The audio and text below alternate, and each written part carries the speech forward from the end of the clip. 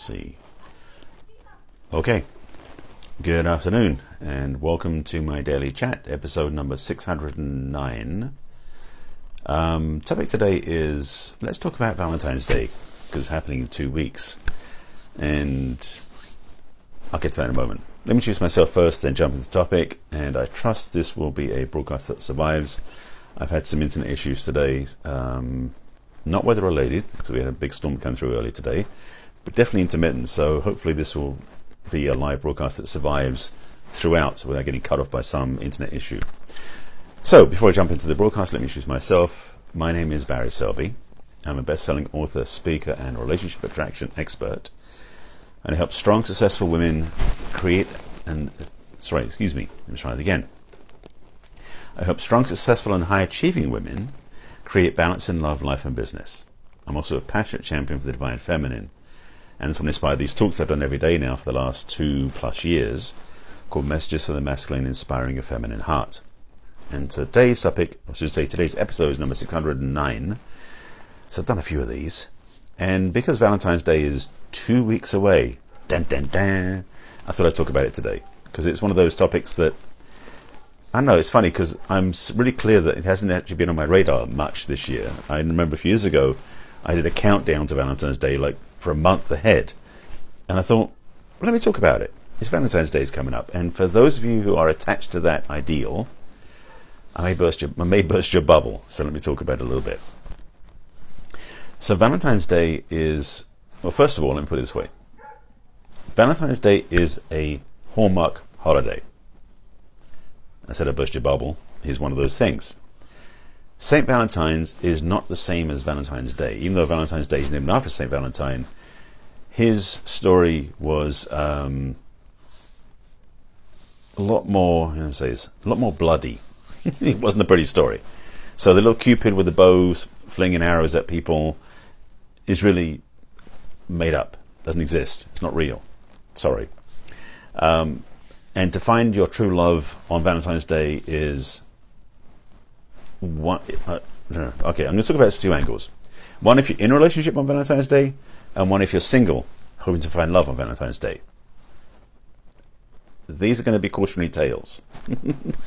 So first of all, if you're looking for love and hoping they'll show up on Valentine's, no, let me the other way around. Sorry, rewind.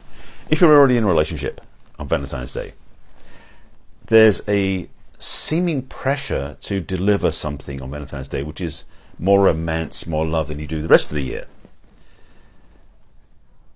There's something categorically wrong for me, because it just doesn't sit right, because the truth of the matter is, if you're only going to be romantic on Valentine's Day, the rest of the year is going to suck. You're in a really terrible relationship. I should say you're not expressing very well in a very healthy way in a relationship, which means it's terrible. So being in a romantic relationship on Valentine's Day can put a lot of pressure on you, which is not accurate. Hi Carmela, nice to see my broadcast. And by the way, this is Facebook Live. I'm doing this on first. It'll be on YouTube later on, so I'm interacting with people that you won't see if you're watching on YouTube. And the thing about Valentine's Day is, again, it is a made-up holiday. It's a Hallmark created Hallmark created event to sell merchandise, like chocolates, roses. Many had Valentine's cards, and all the gift wrap and pink and bows and all that sort of stuff. It's a nice gesture. However, for me personally, and I'm really clear about this, Valentine's Day as an idea is great. As an execution, it sucks, because of the fact it puts undue pressure on relationships for one day a year. Because the thing is, if you really are loving your partner the rest of the time, why do you need something different for Valentine's Day? And if you're not doing something for somebody and you have to do something special on Valentine's Day, you may want to look at that as your own experience in a relationship. So that's one piece. Now let me talk to the single people on Valentine's Day. For some people, Valentine's Day is one of these days that is I said a vision of the bell tolling, like, if you're not found love by Valentine's Day, you're screwed, sort of thing. But the thing with Valentine's Day, it is, again, purported as a divine day that you're supposed to be in love, or have love, or find love, or attract love, or whatever that is. Again, it is a Hallmark holiday. It is a made-up thing. It's not real. So if you've got this thing about I'm going to find love by Valentine's Day, I'm going to meet somebody, ask somebody out, I'll give them I'll find someone and give them a rose, and hopefully they'll go out with me. Don't hold your breath. I'm sorry. Now, I'm a romantic at heart, but I'm not willing to go along with the idea that Valentine's Day is so wonderful. It's one of the worst days. And actually, someone I know posted about this.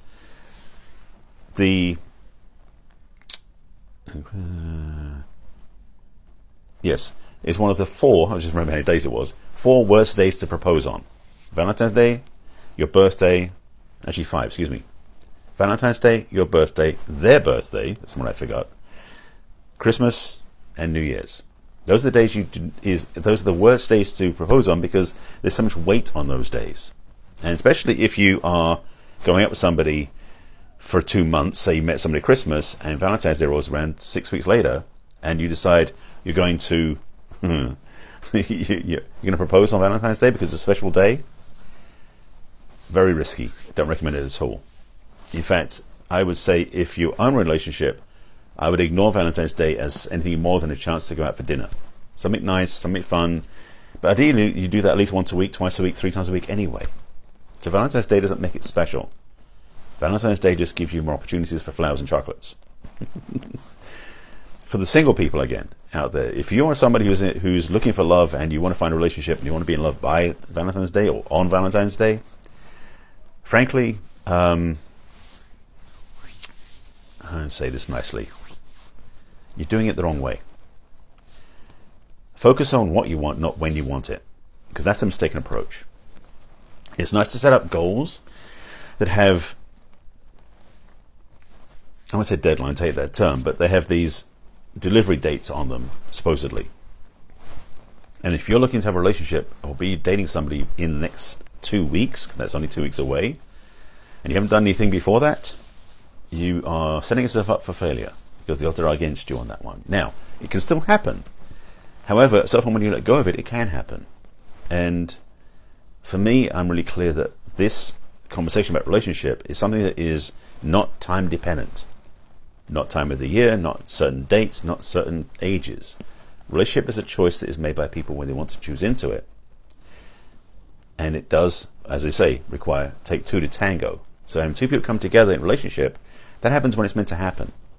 But if you're trying to save up for a certain date, you're putting a lot of undue pressure on yourself and your partner, and I don't recommend that. So, to be blunt and be clear again, I'm not a big fan of Valentine's Day as a special occasion, because it's not a special occasion. Again, it is a made-up holiday by Hallmark and other companies that want to make money on chocolates, Christmas cards, chocolates, greeting cards, roses, lots of pink ribbons, and expensive restaurant fees. Because that's the other thing, by the way. A lot of restaurants put their prices on Valentine's Day. Same as they do on other times of the year that's special. So it's stacked against you. And frankly, I would rather, if you're looking to do that, set up the time when you go out with somebody. If you're in a relationship and you're not married. Because the thing about being in a relationship when you're not married, you don't have anniversary dates as specific as when you are married, because the anniversary date then is the anniversary of your marriage, your wedding.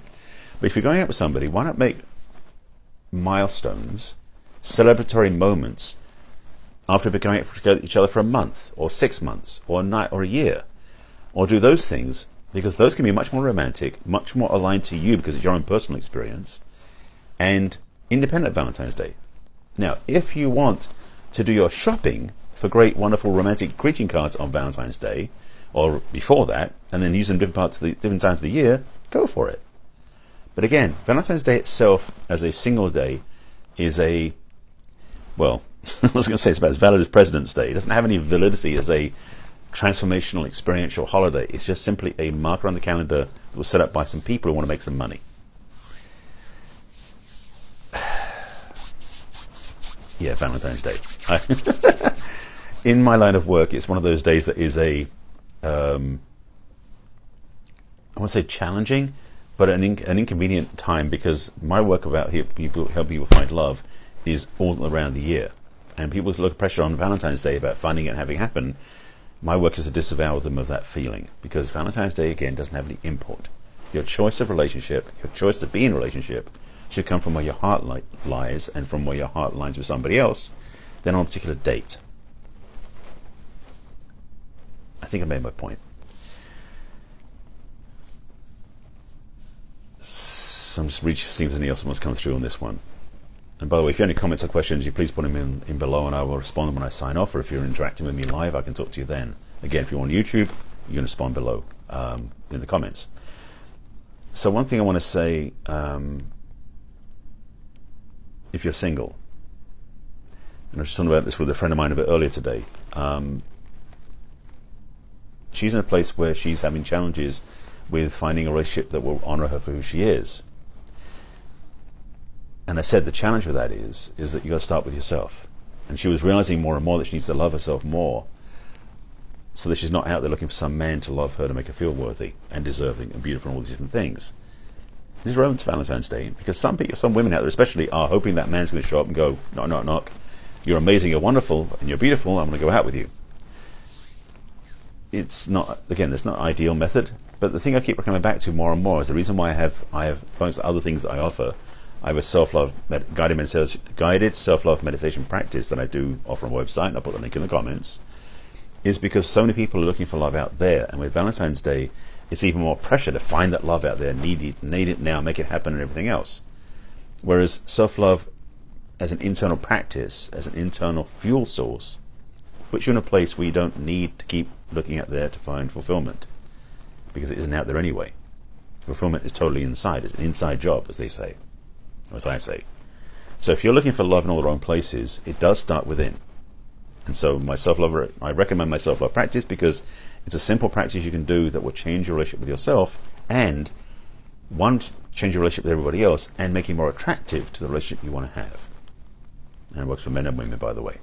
That's one thing.